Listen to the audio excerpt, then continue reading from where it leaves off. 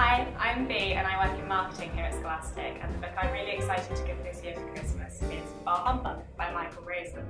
I'm going to give it to my brother. His favourite book when he was younger was We're Going on a Bear Hunt.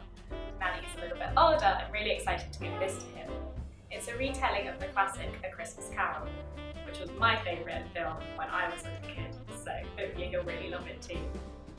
And aside from anything, it's just really great to get books at Christmas. I remember when I was younger, I had a favourite book that I'd get out every year at Christmas and reread until the cover was falling apart, and I'm really hopeful that this will be that same book for him.